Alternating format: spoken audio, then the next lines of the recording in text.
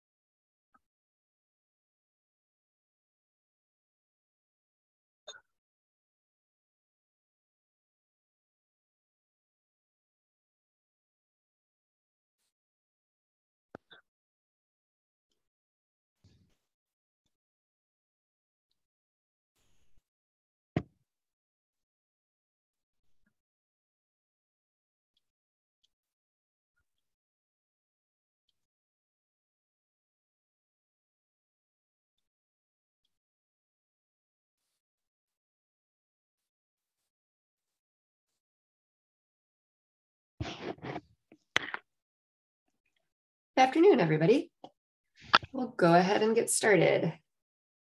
Welcome to the fourth member hour in our producer series entitled Producing Cotton in North Carolina. My name is Sarah Rodriguez. I'm in the membership department at ASABE, and I'll be the host for this session today. ASABE member hours were started as an opportunity for members to learn, connect, and grow. In a few minutes, we'll get things rolling, but just a few quick ground rules. Please do keep your audio on mute. If you have any questions, you can type them into the chat throughout the presentation, and we'll also be opening up at the end for verbal questions if you'd like to speak your question aloud. This meeting will be recorded, and we archive all of the footage on our YouTube channel so that you can share it afterwards, or you can go back and watch it again if you'd like. Today, we're hearing from Ed Barnes. Ed is the Senior Director of Agricultural and Environmental Research at Cotton Incorporated. Ed manages agricultural engineering related projects, including ginning, precision farming, irrigation, and conservation tillage system research. Please join me in welcoming Ed Barnes. Hey, Sarah. Thanks a lot for me. Really appreciate this opportunity to share with you about cotton. I'm going to go ahead and pull up my slides. Everybody seeing that now? Welcome. All right. So I am going to take a little twist on the title and refer to this presentation as Cotton from Dirt to Shirt. I am going to highlight, use North Carolina as an example when we're talking about how we produce cotton or how we grow cotton. But then I would like to take you through a little bit of the ginning and textile processing. So there we go. So I want to give a little introduction to who Cotton Incorporated is. That's who I work for. Some really basic information on cotton, what it's used for, and different species. And then we'll go through the agricultural production process, which for some of you that maybe don't work in cotton, but work in corn and soybeans or some other row crop, will find familiar to you. And then if you don't work in cotton, I'm going to spend some time talking about the cotton ginning process. I've already seen it. We've got a couple of our ginning experts on this call. And so if I get something wrong, they can call me out. And then very short amount of time, I want to just take you all the way through the shirt process and just show a few of the steps that in textile manufacturing. And then finally, I just want to talk real briefly, 1 or 2 slides on our cotton industry sustainability goals. And throughout this presentation, I'm going to kind of highlight where I see some opportunities for agricultural engineering to help our cotton farmers and our cotton industry. So just a quick recap of who I am, who's going to be barraging you with information for the next 30 or 40 minutes. I am a native of North Carolina. I grew up near Asheville in the western part of the state. My first agricultural experience was working on Christmas tree farm. And so I did not have the glamorous jobs. I was the one with the push mower, mowing around the the Christmas trees and harvesting briars and digging ditches. I got into biological and agricultural engineering because I like biology and math. And, you know, when you can apply that to agriculture as something really useful in feeding the world, that seemed like a perfect fit. I don't regret that decision. Had some great schooling at NC State in biological and agricultural engineering, my master's and bachelor's, and then Oklahoma State for my PhD. Also worked there 2 years as an extension engineer, assisting 6 full-time extension engineers. And that was a real learning experience. Finally, spent 7 years working for USDA ARS, and what was at the time the U.S. Water Conservation Lab has since been integrated and is now part of the Arid Lands Research Center in Maricopa, Arizona. And then finally, for the last 20 years, I've been working at Cotton Incorporated. So over that time period, I have learned a few things about cotton that I want to share with you now. Our Cotton Incorporated is misleading. We are not a for-profit company. We're actually a not-for-profit company. And incorporated refers to the fact that cotton incorporates all things cotton, from basically dirt to shirt to the consumer. So the company's mission is pretty straightforward: to increase the demand for and profitability of cotton through research and promotion. So we don't do lobbying. There's a National Cotton Council, National Cotton Generators that get into farm policy. We are a research and promotion organization only. And so we're what's called a checkoff program. Got milk. We had our milk presentation previously. That is from the milk checkoff, or, pork's the other white meat, and cotton is the fabric of your lives. That is our tagline. We are headquartered, our world headquarters is here in Cary, North Carolina. That's the front of our building. And it's a little bit, when people visit, I say we're a little bit like, if you're a Doctor Who fan, the TARDIS, in that the building appears bigger on the inside than the outside, because what you can't see pictured there is our 90,000 square foot textile pilot plant that's in the back of the building. We're located in North Carolina because when back into the 80s and 90s, this was the heart of the textile development, and we were largely a domestic industry at that time. And so the company was located in North Carolina to easily service our domestic customers. Obviously, that has changed, and I'll show later that we now primarily export cotton out of the United States. And so we have, in addition to this office, we have a New York office that focuses on consumer promotion. We have an office in Hong Kong and Shanghai, China, to support Asian textile mills, as well as a smaller office in Osaka, Japan. And then for South America, we have an office in Mexico City, again, really focused on helping people with the textile industry. So our company is kind of divided into these divisions that correspond to the cotton supply chain. So I always get to say I'm the dirt part, the agricultural and environmental research. I'll say more about that in the next slide. We have a relatively new, in the last 5 years, we've added a division to just address sustainability issues. And they don't just work in agriculture, they work across, again, with textiles, really improving the sustainability across our whole supply chain. Fiber competition, we'll talk more about fiber quality, and they provide services to textile mills, as well as trying to help us improve the quality of cotton fiber. The product development implementation, they're the ones that are actually designing fabrics and yarns and clothes. And then we have a marketing team that promotes that to companies like Target or Ralph Lauren or Walmart. And then finally, consumer marketing that does do everything from TV ads to YouTube promotions and things like that. One thing I forgot to mention is we are funded through an assessment of all U.S. upland cotton producers, and I'll talk about what's the difference between upland and other cottons in a second. They pay $1 per bale plus 0.5% of the value of that bale, and the bale is 500 pounds of fiber. We'll show that later too.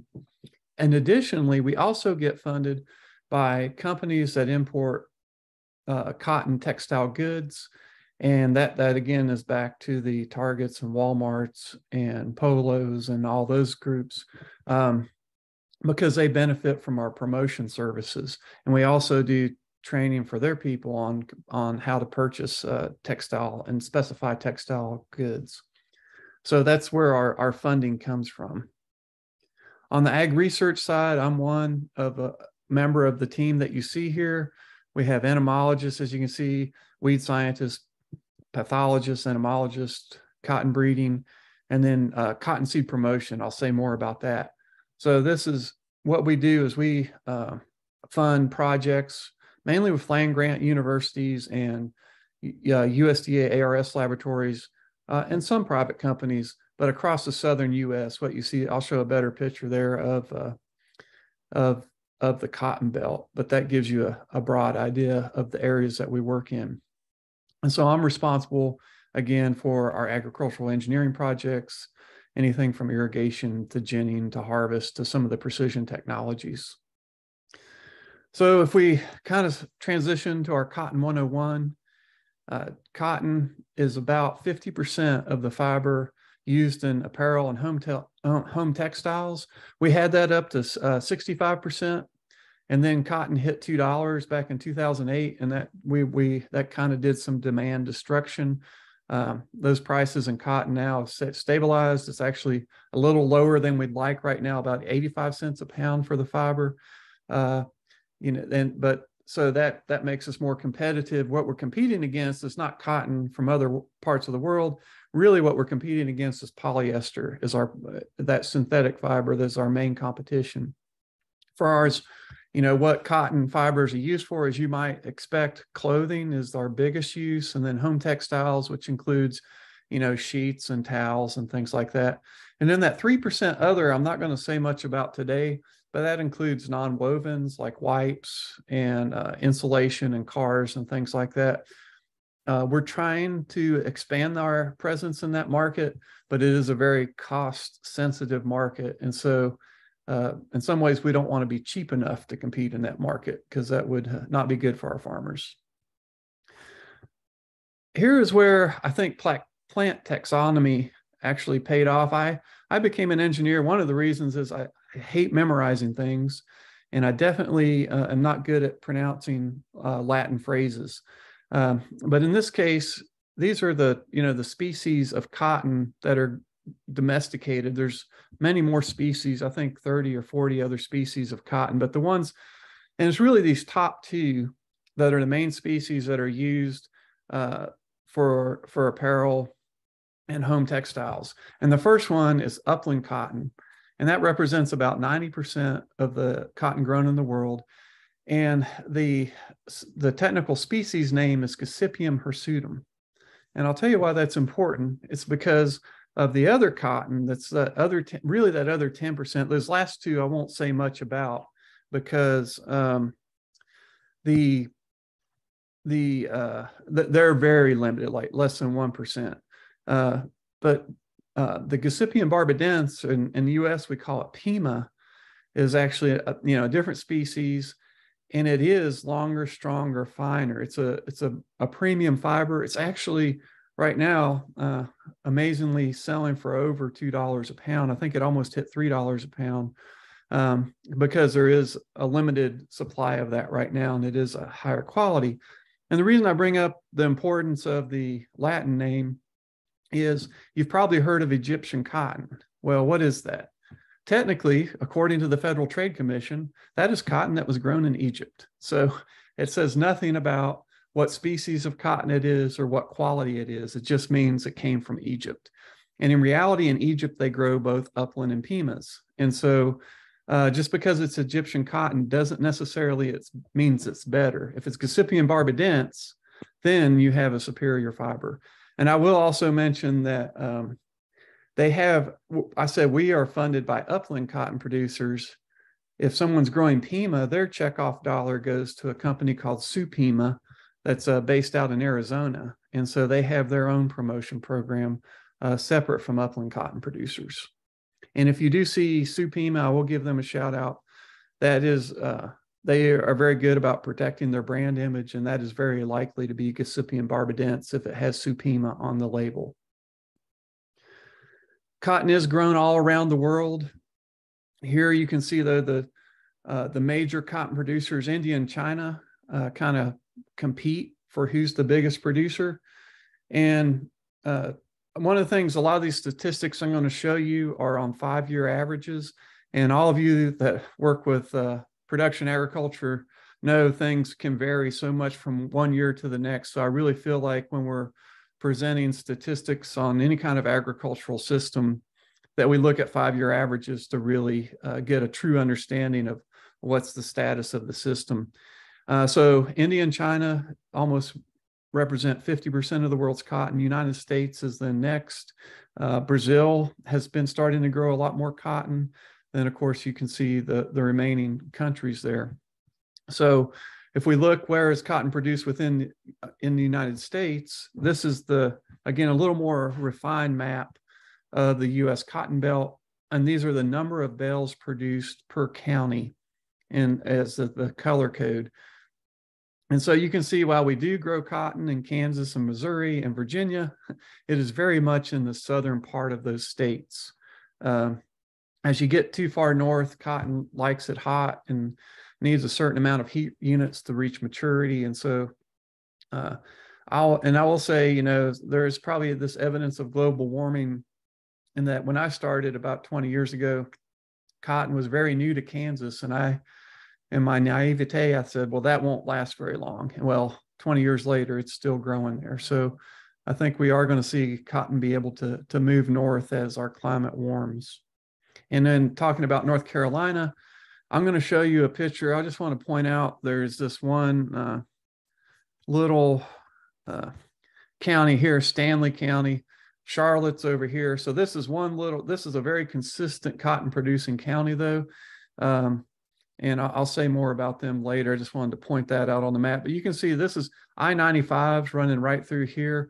And so most of our cotton in North Carolina is grown to the east of I-95. And it kind of concentrates right on the Virginia border. And then there's another concentration on the South Carolina border. And then here are your pictures of this is essentially one of these. This is 3 500-pound bales of cotton that are together on a clamp trunk, just because bales are the unit of measure that we use in the cotton industry. So just wanted to illustrate that. If we look at that same data aggregated by state, you can see that in the U.S., Texas by far the largest cotton producing state. And I'll talk a little bit more about water later, but one of the reasons Texas is so faithful to cotton is a lot of that cotton is in West Texas where they have limited rainfall. And despite some of the internet rumors, cotton is actually a very heat and drought tolerant crop. And so it's one of the few crops that they can grow profitably with the amount of rainfall they have there. There is some irrigation and cotton will love that and perform very well. But if they don't have irrigation, cotton is a good option. And then you can see Georgia is pretty much a clear number 2. And then all these other states, depending on the 5-year average you use, fight for position 3 and 4. There have been times, North Carolina is kind of down here right now, but there have been times when North Carolina has been the 3rd or 4th most cotton producing state. And then, like I said, on this 5-year time period, we averaged about 18 million bales of cotton in the U.S. each year, and 85% of that was exported, so mainly to Asia. And then that cotton is turned into a t-shirt or a polo or a khaki pant and gets exported back to the United States. Interestingly, when we did a life cycle assessment of some cotton products, that slow boat to China has very low carbon emissions, so the transport was not as big a deal as you might expect. And then globally, we produce about 116 million bales, and that's pretty close to what is consumed. Another good story for cotton, and this is on a global basis. We have been increasing cotton yields consistently since the 1960s, which has allowed us to meet the increase in demand without increasing land use. So this green line is the trend in yield kilograms of fiber produced per hectare. We also produce cottonseed, which is important. That's not included in this measure right now. And then you can see this is a global. So we've been staying right, around 33,000, I'm sorry, 33 million hectares pretty consistently for a number of years. So that's a good part of our sustainability story. If we start looking at how do we grow cotton in the Northern Hemisphere, cotton is also grown in Australia and Brazil. But for the Northern Hemisphere, where most of the cotton is grown, you're going to plant in the spring. I'm going to go specifically into times that we planted in North Carolina in 2021, but you can see the planting window there. But a lot of it is in April, May timeframe. Then the cotton develops, and then starting in mid-September to October to early November is when most of the harvest occurs. And if we kind of look at what happens during that process, of course, we start with planting. And so in 2021, about 41% of the of North Carolina cotton acres were planted by May 15th. And in this picture, there's a couple things going on. One, we're really encouraging growers, especially in areas with adequate rainfall, to adopt cover crops to improve soil health, increase, carbon capture, increase water holding capacity, prevent erosion. And this is a field in that I showed you Stanley County, which is like I said, kind of non-traditional to the rest of our cotton growing area, in that there are hills there and there's some topography. And so the farmers there were some of the first to adopt cover crops. Many, I think about 30 years ago. I talked to my farmers there and they tell me, I got 6 inches of soil, and if any of it washes away, I'm in trouble. So they have always been very diligent in practicing cover crops. Most of the time you'll see cotton growing, it's in areas that just happen to, have a lot less topography, especially West Texas and the Mississippi Delta. But even in Eastern North Carolina, it's a lot flatter. So once we plant, about 5 to 7 days later, the plants emerge. You can see a cotyledon coming out of the ground. Here, I'm not showing a cover crop so you can kind of see the plants better. And we had an agronomist that said cotton likes to come out of the ground and try to die. And so if you've ever grown cotton, when I grew cotton, it was always a little bit unnerving, because you can see these first 20 to 30 days, there's not much going on above ground. And what's happening is there's a lot of root development that's occurring below ground. And so it is a bit unnerving to watch the plant sit there and say, are you ever going to do anything? And so it takes it about a good 20 days to really start taking off. And in this case, in 2021 in North Carolina, we had our crop emerging by May 22nd. And because cotton is a little slow to take off, and this is, maybe not that different than corn and soybeans, herbicide is a key way for weed control early season. And this is something I really want to make sure all of you engineers are aware of, the challenges of herbicide resistance. Here you can see the modes of action, new modes of action that have been discovered. And you can notice in the 80s, they ceased to discover new modes of action. This red line is the number of herbicide resistant weeds. And so this has continued. This projection, unfortunately, is proving to be on track. And so there are concerns. We are going to hit a point where there will be some weed species that cannot be controlled with a herbicide. And most of our, majority of our commodities rely on herbicides for weed control. And that could really be devastating for us. I want you to look at this. If you haven't seen this paper before as an engineer and you work anything on tillage or robotics, I encourage you to look at this paper, Weed Management in 2050. One of the things they do talk about is automation as a way to control these herbicide resistant weeds. So I just want to make sure there's some good engineers. There are some right now, but that we have several engineers that are giving thought to this challenge that faces our agricultural system. And here's just an example. I noticed the headquarters sent out a link last week to an article talking about carbon robotics. This is an autonomous platform, and this is their demo unit.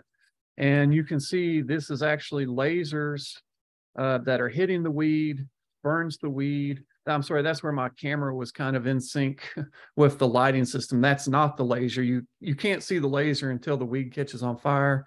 And so that is one exciting, option for controlling herbicide resistant weeds. Unfortunately, right now, this thing, can't go above a mile per hour. But anyway, it is an exciting technology. Glenn Rains is an agricultural engineer at University of Georgia who's working on, this is using CO2 lasers. He's working on more low power lasers to see if we can make a more affordable system. So that's something good. I mean, if you're an engineer and you don't get excited about a laser shooting robot, I just question how much of an engineer are you really? So once we move past that, we get into squaring, which is kind of a funny term that no one's really given me a good explanation for why we call it a square. It's a flower bud, and it does not look square. If anything, it looks like a triangle or a pyramid, as you can see pictured here. But so in 2021, by July 11th, most of the 50% of the crop had squares on it. And this just kind of shows the size of a crop when those squares are forming, or those flower blooms, and then or flower buds. And it's also a time where we need to worry about water management. Like I said, cotton kind of gets a bad rap on its water reputation. In reality, in the United States, only about 40% of our cotton acres are even set up to receive irrigation. But where we do use irrigation, a lot of you have helped us or help our farmers have a lot of tools to manage that irrigation very precisely, deliver it appropriately. This is kind of our overall water strategy. And the plant water productivity you see here, this is high throughput phenotyping. Ken Stone worked with Todd Campbell. This is at a research station in North Carolina, but they're out of the USDA ARS in in Florence. And they put together this phenotyping tractor to look for, to identify varieties of cotton that have higher drought resistance. That's planted in a very sandy field.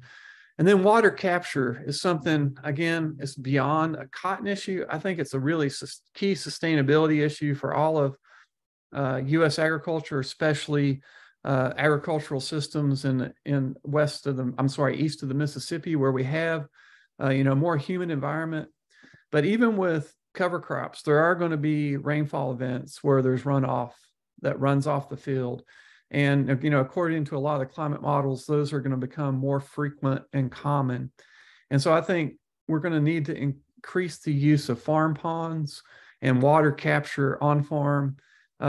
If we get into these situations where maybe the quantity or, the total amount of water doesn't change, but the frequency of those rainfall events does. And so we need to do a better job of capturing that rainfall. So just some examples. Michelle Reba is an agricultural, I think she's actually a civil engineer, but she is a member of ASABE and working at Jonesboro, Arkansas, and looking at recharge basins for recharging aquifers. And then at NC State, Dr. Yusuf is working with us to quantify the benefits of farm ponds beyond just water quantity, looking at the impacts on water quality. And even, this is intriguing, that if we could strategically locate farm ponds, maybe that would even help with flood control. So that's another area ag engineers are helping us out with. If you want to know more about cotton irrigation, this was one of my COVID projects, but really all the co-authors here carried a lot of the burden of kind of capturing where we've been in applying technologies for better water management and water resource issues in cotton. And then if you're curious about some of the tools that we offer to our cotton farmers, that bottom link is to our grower-facing website, where you can just look up cotton cultivated, Google cotton cultivated, and that should take you there, where we're making some tools like a irrigation scheduling app developed by George Velitis and others at University of Georgia, where a farmer can just, take the app into the field, click on their field, a planting date and soil type, and it will then pull in either local weather stations or from the national weather grid and help them understand how much water their crop is using and better schedule irrigations. So once we get past squaring, we end up at the cotton blooms, and cotton has beautiful flowers. And it's interesting, the first day the flower opens, it's white. And then once it becomes fertilized and the pollen's taken in, it will eventually turn pink. And then after it turns pink, it falls off the plant. So that's where the pretty white flowers and pink flowers come from. Also make a note that Pima cotton actually has yellow flowers. So that species, uplands, have white flowers, and then Pima also has a very pretty yellow flower.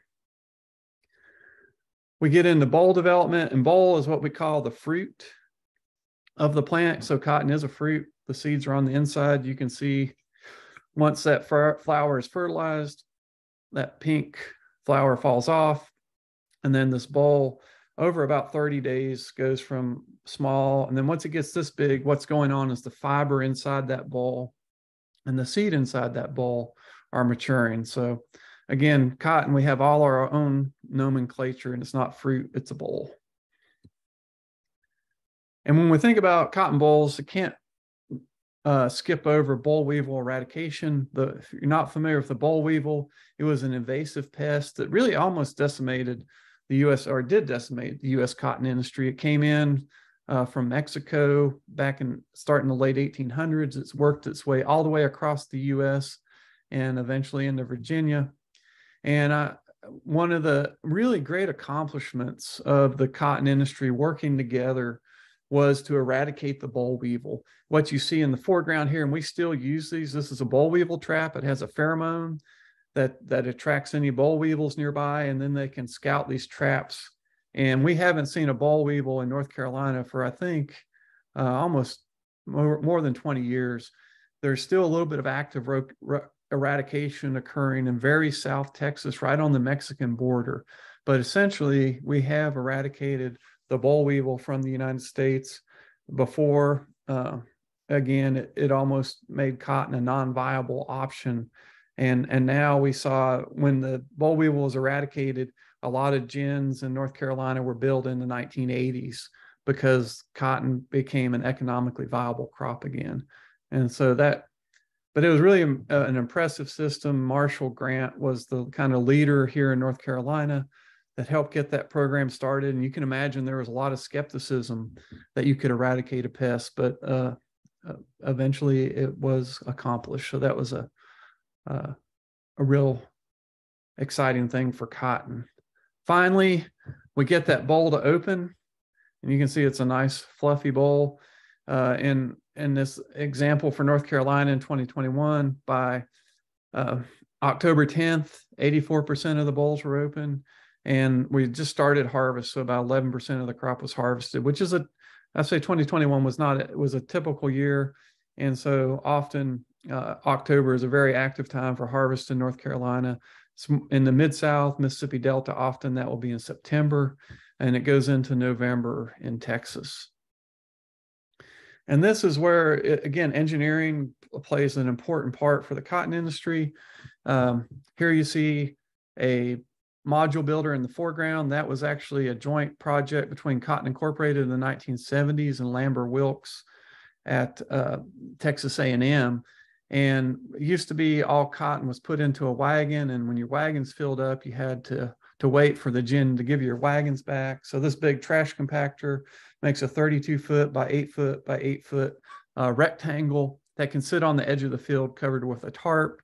Here you can see the harvester. I'll show a better picture of the harvester later, going into a boll buggy, which for some of you, more familiar term would be a grain wagon. And that way the harvester can stay in the field as much as possible and not spend time traveling to the edge of field. So that was really helped in getting rid of the wagons. And again, it's always, sometimes I feel like, look at what we're working on and it seems like we're not going anywhere. But if you step back and look at where we've come from, as engineers, we have a lot to be proud of. Here on this blue line is hours of labor to make that 500-pound bale. So in 1945, it was around 130 to 140 hours of labor to make a bale of cotton. Obviously, back then, there was a lot of hand harvest. And believe it or not, most of cotton, for example, in India is still harvested by hand. And then we see this green line is the percent that was machine harvested. So by the early 70s, we were all machine harvested, and obviously that greatly reduced labor. And then you see this labor continuing to go down, and part of that was due to the module builder.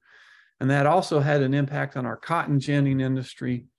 Here is the number of bales processed per gin, and then here's the number of gins. Since you can see we went from almost 4,500 gins in the 1970s down, now we're down to just over 500. And a lot of that, the blame or credit goes to the module builder, because again, we decoupled the harvest and ginning process. So the farmer could wait long, didn't need to be as dependent on the gin. One of the things in cotton is kind of interesting. We do have a stripper versus a picker harvester. This one is a stripper, and you can see the plant goes between. This is a brush and a bat, and it really does take a lot of the material off the plant and leaves the stalk behind. But it takes in a lot of material. It actually has a cleaner on board to help clean out some of that material. Versus a picker, you can tell them from a distance, because the stripper doesn't have it has a conveyor that conveys all the cotton to the middle of the machine, and then it's put into the basket. Whereas a picker, every row unit has its own air duct that then is blown into the basket. And here you can see the spindles. These are like drill bits that are spinning that selectively pull the cotton off the plant. And so it takes a lot less foreign material with it.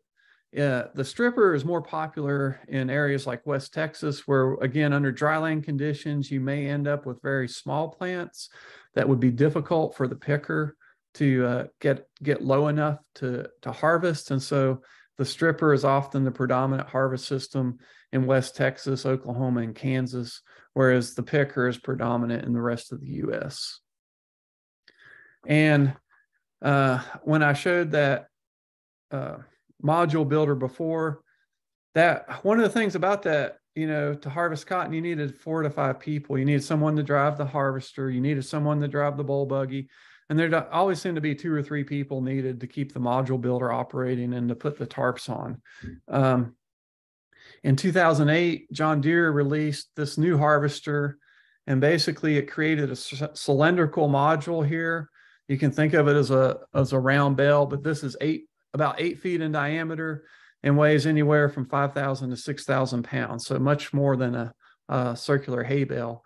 And it has a little of accumulator so that it can eject a module and still be picking cotton. And then it can carry that module to the edge of field and drop it while the machine's turning. So this did 2 things. It greatly reduced labor requirements. And now you're essentially to just maybe one person definitely in the field, and then someone else has to come back and arrange the modules for pickup, but still greatly reduced labor. Another thing that's interesting, every one of these modules has an RFID a tag on it, so that we can trace back to what part of the field that module came from. And I'll talk about the importance of that in a second. So because we have that RFID tag, John Wanier is an agricultural engineer at the USDA Agricultural Research Service lab. It's a ginning lab in Lubbock, Texas, has helped demonstrate how the RFID tags basically can be used to trace that module from the field throughout the ginning process. And if the producer is using, John Deere has a harvest ID system, that data can be entered once and then just follow that module all the way through the bale that comes out of the gin. So I'll talk more about how we're making new uses of that data. And really, labor savings is a huge issue. Our farmers, that's a top concern. I think even after COVID, a lot of people are having labor issues, but before COVID in our rural areas, finding dependable and skilled labor has been a challenge. And so when you kind of look on this left side of this diagram is a lot of the research that's been done using artificial intelligence, phenotyping, sensor-based management. All these things have been proven out. On the grower side, we're seeing herbicide failures, labor shortages, and we've had demonstration that auto steer certainly works and is becoming, I would say about 80% of our cotton farmers are using auto steer. So this is all leading to automated farming, which has been evidenced by, last 2 years, John Deere's announcement of their autonomous tractor. CNH followed quickly. They have an autonomous spreader. So there's just autonomy is coming to the farm and we need it. And so I want to encourage that. And I was real excited that ASABE decided to have cotton harvest as the robotics competition in 2022. And I think we did have some challenges. And so that's going to be repeated, hopefully, I think is the plan in 2023. So that was really exciting to see the students come up with some unique ideas on how to harvest cotton. And one of the things in our mechanical system, cotton matures from the bottom to the top. So that boll can be that first boll that opens may be sitting out there for 50 days. And so if we could find a way to automatically go through the field several times a year, that would reduce risk of harvest loss due to extreme weather events and also improve the quality of the cotton. So we are looking some, and here's just an example of Hussein is a graduate student, or I think actually just, I believe is becoming a professor at Mississippi State University, working with Alex Thomason. And this is a prototype of a system to remove cotton out of the boll. He's farther along than this. I just thought this video was very clear that you could see the end effector working. So we're excited about maybe where possibilities for autonomous cotton harvest in the future. Now let's quickly go through the ginning process.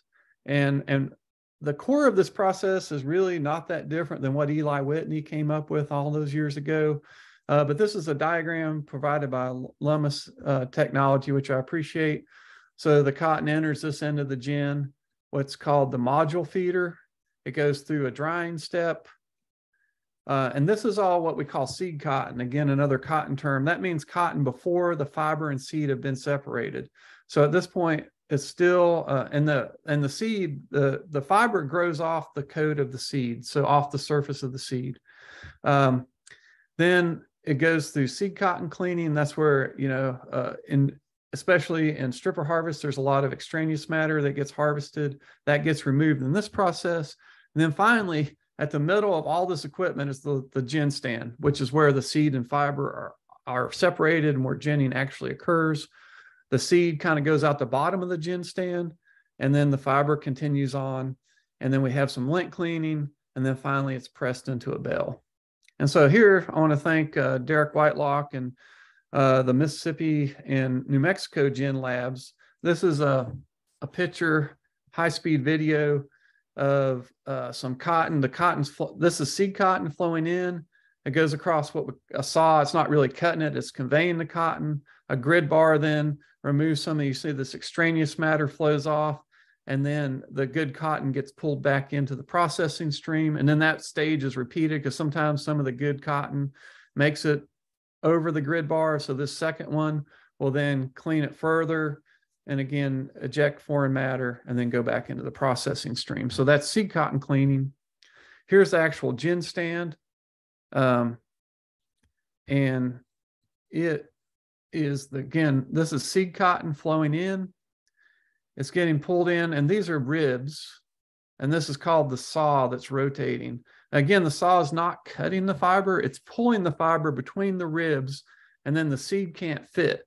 And so once all the fiber, the fiber kind of entangles itself in the seed roll, and so it can't get free until all the fiber's been removed. And once the fiber is removed, you can see the seeds that are falling from the gin stand. And then finally, just an example of, this is zoomed in on a single grid bar of a lint cleaner. Here, the fiber is being thrown against that grid bar, and then any of the like leaf trash and things gets thrown away. Sometimes, and this is something that our New Mexico Gin Lab spent a lot of time working on, sometimes some seed coats and things get pulled back in, and that's not what we want. And so that was one of the things they were studying. They're there's some material being ejected the way it's supposed to. So that's the lint cleaner.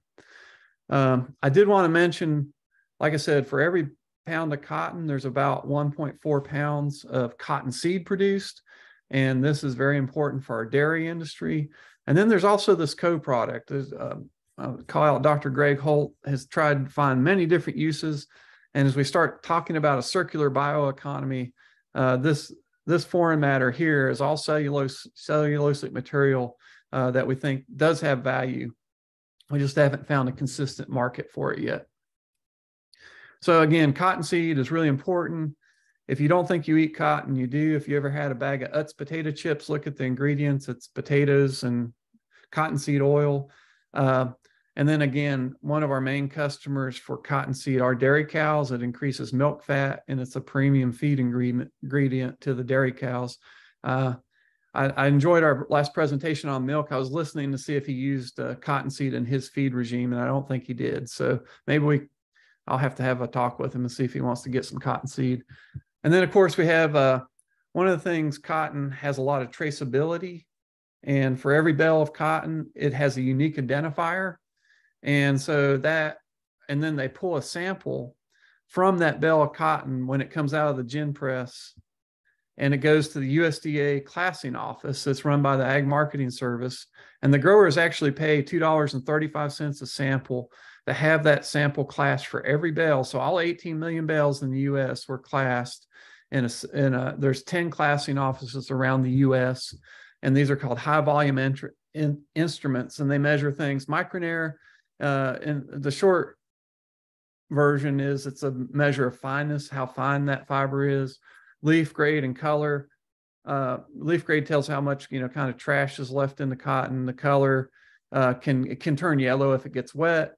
Then strength and length uniformity are really important mechanical properties in textile processing. And so the cotton industry has a great history of data use. Since the 1990s, these blue areas have been in place where that data flows to the cotton textile mill, and they use that, and we'll talk later about a laydown to create their laydown. And that quality data also has a big influence on the value of that cotton. So the longer, stronger, cleaner cotton, the more valuable it is. And then more recently, we've been working with the RFID technology to see if we can take that back to the field. And just a quick look at a Micronair map, or this yield map here, and then a Micronair map here. And you can see the low yielding areas tended to have lower Micronair values. This is some work by Jason Ward at NC State. And then Luke Fuhr and Wes Porter at University of Georgia have done some similar projects. This is where we found modules that were in blue had seed coat fragments, which is something we don't want. And so we're trying to determine if we could take all the data for that field and find out why some areas had seed coat fragments and some areas didn't. So just real quickly, I'm going to finish off with some textile processing. So this is those 500-pound bales go into what's called a laydown. And these are actually laid out based on the fiber properties of each of those bales in a special configuration. Cotton Incorporated has a software called Engineered Fiber Selection that allows textile mills to do this so that they can make the most efficient use of their inventory. Once it goes into the laydown, it goes into what's called carding, where the fibers are aligned and paralleled into this web. It makes a sliver. That sliver is then twisted to make a yarn. Here's a ring spinning system, and here is what's called a rotor spinning system. And one thing I'll just call, this is more of an older technology where you can see they have to make a roving as an intermediate step, and then they have to put it on these bobbins. There's a lot of labor involved. But in rotor spinning, you can see the sliver goes straight into a yarn. And this is actually a robot here. So when something goes wrong, this system goes over and fixes it. And I got kind of a picture. This is just another spinning system, but just to show so the yarn is broken now, and now this machine's going to repair itself. And just to show, the textile industry has some really sophisticated processes in place. and that automation has been there for a long time. That robot in the last picture that was in our fiber processing lab was there when I got here 20 years ago. So they have been high tech for a while. Then to make a fabric, you can either do it through knitting. Here is a circular knit machine, and this is a flatbed knit machine. This makes a tube of fabric. And so if you want a t-shirt, you can just cut that tube and put some sleeves on it, or you can slice the tube in half and use it as a normal pattern. This machine can actually knit a sweater, which I think is fascinating. A complete sweater can come off that machine. You just cut the yarn loose and you can put it on. And then finally, just to show weaving is another process. This is a pilot loom, not a full-size one, but this is the weaving process where you can see the shuttle comes across, grabs a yarn, and then it continues to go on. So that's most of our t-shirts are going to be knits, and where our khaki pants and jeans are going to be woven. And then finally, some dyeing and finishing. Either we can dye the yarn or dye the fabric. And then finally, we get to our shirt. So we finally made it from dirt to shirt. I know I kind of had to rush the textile part. And then at Cotton Incorporated, we do have this, again, consumer advertising that promotes cotton through everything from commercials to working with influencers. And lastly, we do have cotton industry sustainability goals. I just want to throw out here about increasing soil carbon, decreasing energy use, reducing soil loss, reducing greenhouse gas emissions, and increasing water use efficiency. So these are all things that we need engineering help with. We work a lot with Field to Market. ASABE is a member of Field to Market. Just wanted to, they're like our primary sustainability organization, a lot of, not just for cotton, but for corn and soybeans and wheat. And if you're not familiar with them, I just wanted to call that to your attention. So along the lines of sustainability, circularity is something as a cotton industry we're very interested in. Our customers are very interested in. So like I said, we have brands and retailers on our cotton board, and they have said figuring out how to make cotton more circular is a high priority. So I was very excited to see ASABE embrace the circular bioeconomy and just call out that meeting on July 9th for our next aim. So with that, I went a little longer than I planned, but I'll be glad to take any questions. Great. Thanks so much, Ed. I'll go ahead and read through a few of the questions that we've received in the chat, and I'm going to skip around because it looks like a few have been answered by other people in the chat. So here's one. I've fed cottonseed to cows before. Any chance future tech will remove more fibers from that product? I remember the fine fibers in the feed were an inhalation hazard. That's a new one to me, about any inhalation hazard from cottonseed. That I was not aware that was an issue for some people. So I can't answer that one. I'm sorry. The next, you mentioned the reduction in gins due to the changes in harvesting process. What are the different quantities of the different gins, and can gins take multiple bale types, or are they specific to bale type, like compactor bale versus module versus round bale? Yeah. So yeah, that's a good question. That was one of the constraints when John Deere introduced that system, that it had to fit within the traditional modules. That's why the dimensions of that cylindrical module are compatible with the rectangular, the other modules. So the gins were not excited at first. It did require some different ways to handle that cotton, but most have adapted to figuring out how to get that plastic off and then just process it like they always had. And I will say, I didn't bring up, there's several people working on, sometimes that plastic gets into the gin, and that is a real problem. And so that's some of our current research is how can we keep the plastic out, and when it does get in there, how do we get it out?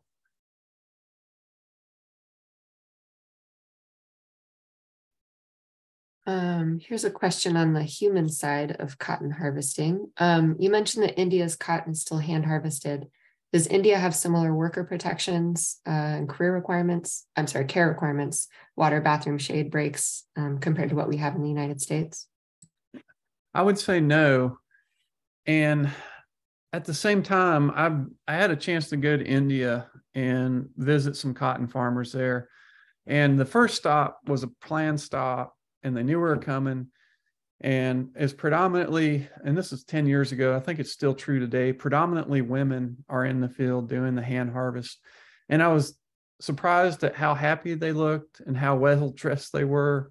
And I thought, well, this is all because they knew we were coming.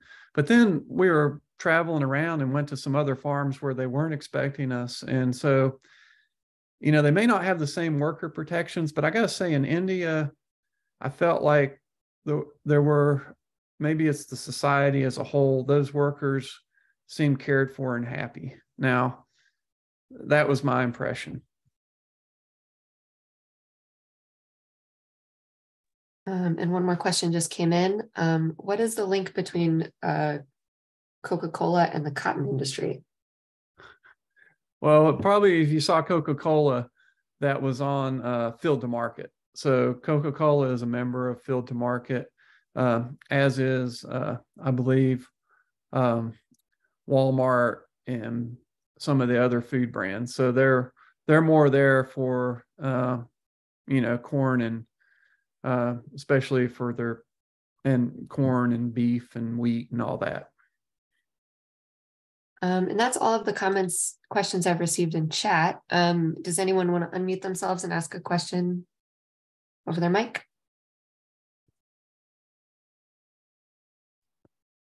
No, I just wanted to thank you for the great overview. I was packing a lot in an hour. Y'all are very patient to stick with me for that hour. I have a question. Sure. You said cotton is $2 to $3 when it's in the bale form, but what do the farmers get when they take a module or the round bales to the gin? What is so per pound? Let me clarify. Yeah, the prices I were talking was priced to the farmer. That $2 to $3 was specific to Pima cotton right now, or the Scipion barbadense that's mainly grown in California. And that price is so high because there's a world shortage of that long staple fiber length. The price to the farmer right now for the upland cotton is more on the order of around 85 cents. And it's been fluctuating between, you know, 80 cents and $1.20 over. There's been a lot of instability in the market, as all markets over the last couple of years. So that is the price to the farmer. And that is, you know, like all commodities, it's amazing to think how little the ingredients. So in a pair of jeans, you know, there's just over, I think, a kilogram. So 2 pounds, sorry, 2 pounds of fiber. Anyway, less than $2 of raw material in that jean that, you know, may sell for $25 at Walmart or may sell for $200 at some exclusive brand. That's so definitely the farmer does not always capture all the value of that product. So again, the price is about 85 cents or so for the farmer for the finished bale. So they actually go through the gin and weigh his cotton and then he gets paid. Right. Okay, is that how it works? So what's coming in is much more, right? I mean, the seeds and everything and the chaff, Right. The garbage. No, that's a good point. And cottonseed prices are sold on the ton. So the prices have been pretty high lately. I want to say $300 a ton for cottonseed. Still, you know, not as much value as the fiber. Sure. But the grower still does get, it depends on the gin, the arrangement they have with their gin. But in some gins do give the producer the option to market their cottonseed as well. But what's predominantly the case in most of the U.S. is the gin defers their expenses by taking possession of the cottonseed. And when cottonseed prices are high, the gin will then also issue a seed rebate to the farmer for where the value of the seed exceeded the cost of ginning. So really the cottonseed becomes a way to pay for cotton ginning. Thank you. We've got another one in the chat. Since Pima cotton is more valuable, why don't they grow more Pima cotton in the United States? Oh yeah, that's a very, should have pointed that out. Yeah, so in California and Arizona to some extent, New Mexico and around El Paso, Texas, the yield penalty, so that is about productivity. And so in general, upland cottons are more productive, except in those states I just mentioned. In California, Pima and upland almost yield the same. So it's kind of a no-brainer for the farmer. This price differential is unusual right now. It's usually, but although it's not uncommon for the Pima to be twice as valuable. But if you try to grow Pima cotton, and we have a researcher growing some in South Carolina, the yield is at best half of upland yield. And so in this current situation, that might be worth sacrificing. But I say that's a best case too. And I can't tell you the physiological reason. All I can tell you is there are some environments Pima does not grow very well in, and it does not like humid areas. See, someone has their hand up. Yeah, I do. Can you hear me? Yeah. Yeah, my name is Phuc Vu. I work a little bit in West Africa, in like Mali and that, with the issues of deforestation. And the country over there is converting a lot of their cocoa production into cotton. Have you heard anything about that? Are you familiar with the issues there in the Sahel region? I am not, other than to know that, West Africa is a cotton growing area, and that a lot of subsistence farmers use cotton as their way to have to get cash. But I don't know I had not heard about the conversion from cocoa, so that's interesting. Okay. Yeah, it's a big issue as far as the cocoa crop has been predominantly a woman kind of way to get income, and then a lot of the conversion is sort of taking that away. And then plus of the Sahel region being, getting the desert effect. So yeah, I'm curious if you ever come across any issue or the problem over there with cotton farming. Okay, that's all I have. Thank you. You're welcome. I just got another question. Oh, go ahead. Hello, Fred. This is Tamil. Before moving to United States, I used to work in cotton farm. We had our own cotton farm. I'm from southern India. It's typically they call Manchester of India. More cotton produced over there. But one issue when they do manually pick the cotton those days, the bolts opens up, not everything on one day. It's like it comes like subsequent days. So how they make sure everything opens up at the same time before harvest? Is there any spray used? How it's done here? Yeah, no, that's a good question. That's why I was saying we do for mechanical harvest in the U.S. and most of the in Australia, Brazil. They do wait until the end of the season when most of the bolls have matured, when across the whole plant. And that's one of the challenging management decisions a farmer has to make. If he looks and sees there's a lot of green bolls at the top of his plant, does he delay harvest, to wait for those bolls to mature? That's always, there's risk in leaving the cotton out there. So, and there is herbicides applied and a growth hormone, epithon, to try to encourage everything open at the same time. So they do wait until everything is as mature as possible, and then remove the leaves so that doesn't contaminate the cotton when it's harvested. Thank you. Another question. Are you familiar with engineers working in other fibers like wool in the United States? That I am not. And I know in Australia, there's some collaboration between cotton and wool, but in the US, I'm not aware of that. And I will say I'm very cotton focused. So, but I will say the circularity and sustainability has really called to attention the problem of synthetic fibers and that they don't biodegrade. And if you've heard, some of you have probably heard about these microfiber issues where they're finding tiny pieces of plastic, even in salt and beer and water. And so there's a lot of concern being raised. And so a lot of the brands and retailers are interested in how can they still, say, meet the athletic market requirements with a natural material.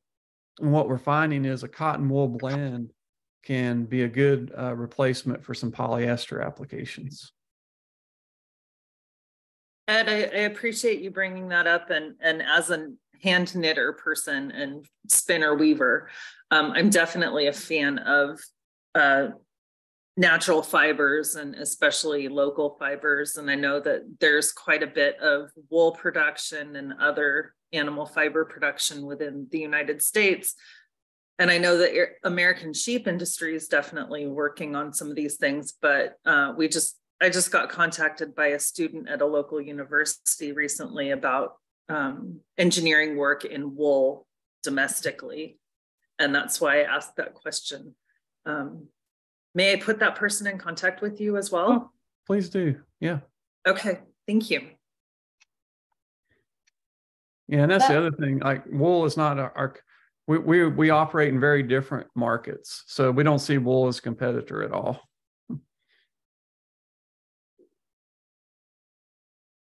Well, that looks to be all the questions we've received.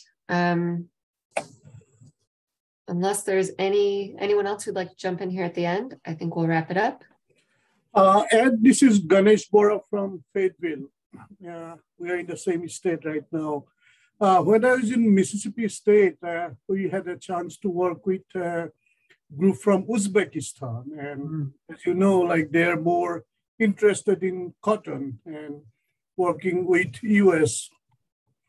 And one of the scientists from ARS, Mississippi State, he was working with them. And it was he was leading towards definitely mechanical harvesting and also helping them. And unfortunately, the scientist died last year and it got stalled. Anyway, Cotton Incorporated would be working with them and like maybe going for a big deal with USAID projects, because most of the crops like soybean and fish and all those things are being developed as a USAID project. Would Cotton Incorporated would be taking a lead in that direction? Probably not taking a lead, but we have been in contact with some people around increasing mechanical harvest in Uzbekistan. Most of our agricultural focus is on U.S. producer problems, but I will say that we are not exclusively promoting U.S. cotton, we're promoting cotton. And so we kind of have a saying, what's good for cotton is good for cotton. And so Uzbekistan was not good for cotton for a while because rightly or wrongly, there was forced labor issues and child labor issues, of course, being raised there. And so we're very supportive of the efforts that are going on to increase mechanization. And there's going to be, and then on the other side of that, what are you going to do with displaced workers? So there has to be a social component to that as well. So I would say indirectly, we have supported some of those efforts. It probably won't be something that will be a major focus for us. Thanks, Ed. Okay, well, I think that is it for today. If you'd all please join me in thanking Ed for a very engaging and informative presentation.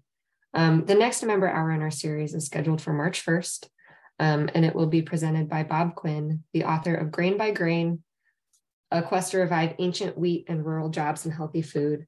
And his focus will be on regenerative agriculture and the future of organics. So please keep an eye out on the ASABE website for details on that presentation, and we'll be sending out an email as well.